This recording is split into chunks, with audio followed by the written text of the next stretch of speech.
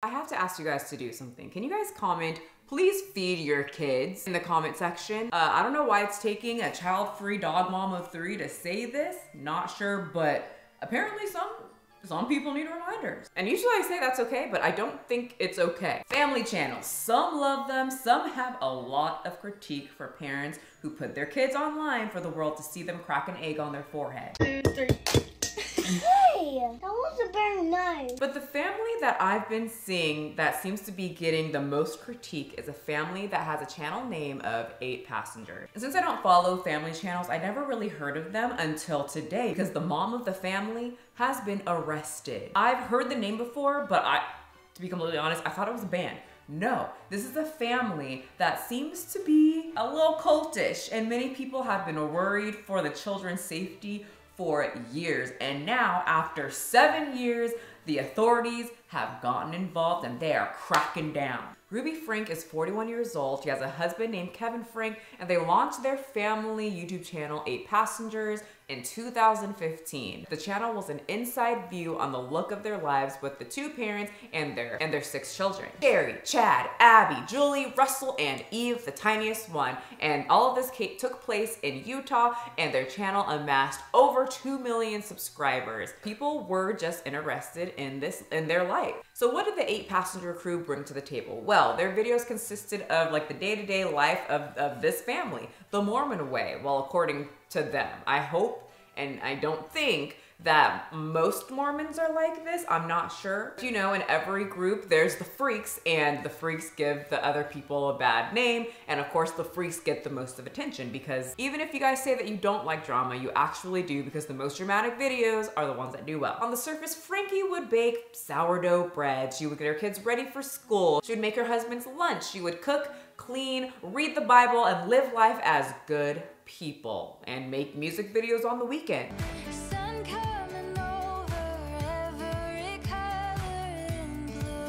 Well, you know you can't hide who you are forever, and eventually the truth will come out. Or you'll get so comfortable in front of a camera because it's always there, they're always filming, and then you are going to show exactly who you are, and that's exactly what happened with Ruby and her husband. So they would give off this impression of devoted Mormons, you know, this just goofy family doing everyday things, but the critics were saying that they are one of the most evil families on the internet. They said Ruby and Kevin are evil incarnates, abusive to their kids. They are extremely hungry for fame and have no problem exploiting their children to reach that point of tons of money. The first round of controversies and speculations from the outsiders looking in was when Ruby punished the oldest son, Chad, for playing a prank on their brother, and she taught him a lesson by just taking away his whole room. Not for a day, not for a couple days or a week, for 7 months. And that boy slept in the corner on a beanbag. For 7 months, and then you give it back like a couple weeks ago. I don't think our viewers know that. You've been sleeping on a beanbag. I've been sleeping on a beanbag since October. And they gave my room back like 2 weeks ago. Anyway, another form of punishment that she would do for her tiniest little daughter, Eve, is threaten to slice one of her favorite little plushies or stuffed animals and then cut the head off of the animal. If you cut one more thing in my house, I'm going to take the scissors, look at me, and I'm going to cut its head off. Grandma will be so mad. And she would film this, pretty much showing the audience that she's Sid from Toy Story. A few other things that I found. When Eve was 4, she wet the bed and made her sleep on the bathroom floor. Ruby threatened to starve her children when they were play fighting. Okay, Russell. I'm only gonna say it one more time, and then you're gonna lose the privilege to eat dinner. Ruby also admitted on a podcast that she actually neglects Eve and Russell, and on occasion she forgets to feed them. On one occasion, she got angry at Eve when she forgot to feed them, and Eve found a pineapple. This upset Ruby. Periods, we all love them so much. It's the, beginning of womanhood. Wouldn't you love if you started your first period and your mom ran into your room with a camera saying, "Hey daughter, let's talk about your period," so 2 million people can talk about it too. And that left a lot of the people watching very just And the oldest daughter, Sherry, looks visibly uncomfortable while she was being filmed. You know that feeling when you break away from a group and then you start noticing little things or maybe everything and you're like, huh, those people are actually really not good. Well, Sherry would go off to college and eventually she would just come to the realization that she wants absolutely nothing to do with her parents. And she decided to cut, slice, and abolish any form of communication with them because she said her parents' methods on disciplining and parenting seems to be way too much and not normal for little kids. It is true that I am in no contact with my immediate family, and I do not support the extreme beliefs of connections. Please know that many are working on this situation, and I hope one day we can be whole again. So Connections is the company where the mom of the 8 passengers helps run with her co-host and partner, Jody. According to the Instagram page, you can get coached by these 2 women and learn to successfully navigate life and relationships. They give you parenting advice, they teach you how to talk to your kids, how to discipline them, and be successful about it. Welcome to Connections. I'm Jody Hildebrand. So glad you're with us. If you're like me, you've had pain in your life. It could be from a divorce, work conflicts, relationship issues with children, grandchildren, spouse, anxiety, depression, or fear that you don't understand, feelings that you're not enough or that you're unlovable. Connections is the solution. According to Sherry, the oldest daughter, the one who went through this Connections boot camp, the company where her mom helped run, would give parenting advice, thinks that it was extremely brutal and the techniques is way too unrealistic for the kids to even really understand. And not only has Sherry spoken out about this, but multiple family members said that Ruby is insane and cut ties with her.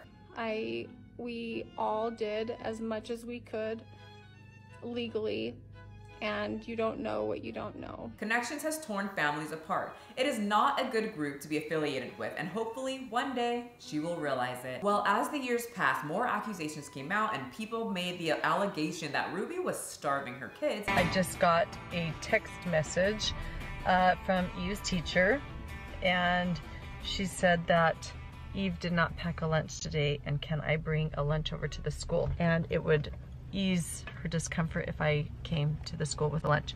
But I responded and just said, Eve is responsible for making her lunches in the morning, and she actually told me she did pack a lunch.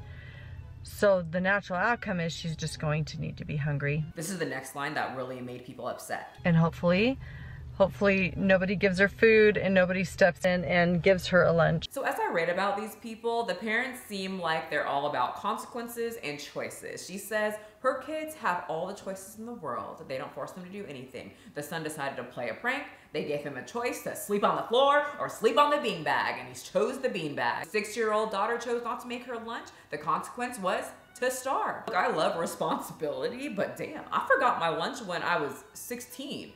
I forgot it a couple times when I was 24. I mean, you guys all remember. I think we've all forgot our lunch at least 1 or 2 times, and it's kind of nice when your mom either brings it to you or she brings you McDonald's. I gotta remember that best thing. Or when someone steps in and the lunch lady just gives you a free lunch. But according to the father, it worked because 6-year-old Ellie never forgot her lunch again. And this whole thing would blow up after channels like T-Spill and Spill Sesh would cover the family vlog, and it brought a lot of attention to the family and awareness and anger from the public. Even Child Services visited this family's home. And according to Ruby, these types of channels are malicious and they take out every bit of context, and it's destroying their family. They knew what they were doing was out of context. They were purely seeking to throw hate. That was their only objective. A reasonable person would not have seen that video and thought, she's a child abuser. From someone who didn't follow these things when it was like in real time, it looks like a lot of people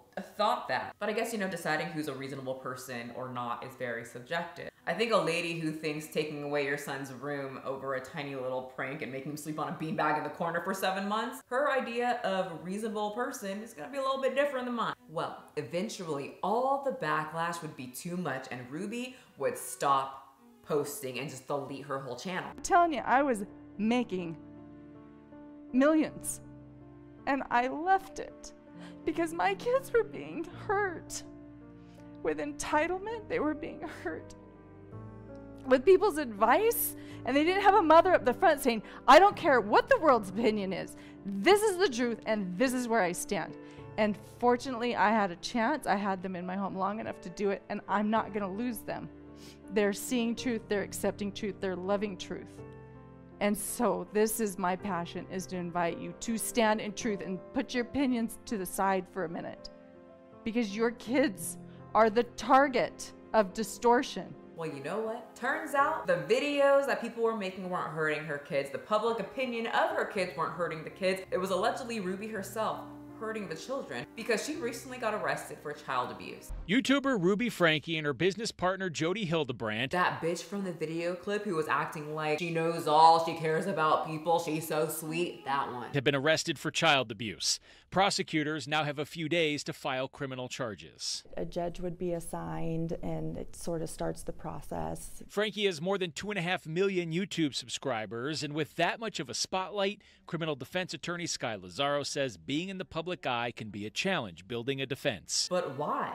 What happened? Was it the YouTube videos that exposed them? Was it the multiple people complaining? No? None of that. Ever. According to court documents, Franke's 12-year-old son climbed out of a window of Hildebrandt's home and went to a neighbor's house with duct tape on his wrists and ankles, wounds, and was severely malnourished. Those documents also cite a YouTube video posted to Hildebrandt's channel just 2 days before the women's arrest. And they didn't just find one, they found another one. Evidence led officers to a nearby home where another juvenile was found in similar condition and taken to a local hospital for treatment. 4 minors were taken into the care of the Department of Child and Family Services following a search of the home where the emaciated juveniles were found. And you know what the eldest daughter had to say about all of this on her Instagram? Finally. And that speaks volumes. And you guys know my past with my dad, but it makes me just very giddy when I see children break away from their parents who are the whole problem and leave and tell people about it. Me and my family are so glad justice is being served. We've been trying to tell the police and CPS for years about this, and so glad they decided to finally step up. Kids are safe, but there's a long road ahead. Why did it take so long? That's my question. Anyway, so that's the story right now. I'm sure more will come out about the 2 ladies and how they helped people with the relationships with their children, and I'll make sure to update you guys so we can chat about it, because those are probably the people that call me a bad person for not having children, but then they're up here duct taping, not feeding, and making them sleep on beanbags. But I'm the horrible person and they're doing God's work. I mean, he did say be fruitful and multiply, and they did. And I feel like all 6 kids are gonna have a lot to say once they grow up. Anyway, thank you guys so much for watching. Don't forget to hit the subscribe button, and if you got to the end of the video, let me know by saying feed your kids. If you choose to have children, make sure they're fed. Also, don't wrap them in duct tape. That's weird. Have fun in jail, ladies. To everybody else, bye. Wake up, honey, I made you breakfast. Fresh coffee and bagels too. A new day is waiting for us. We got lots of fun stuff to do. Let's go to the zoo and feed the monkeys. I can lend them your baseball cap. Let's make the day a very lot of fun. Growing up is just a trap.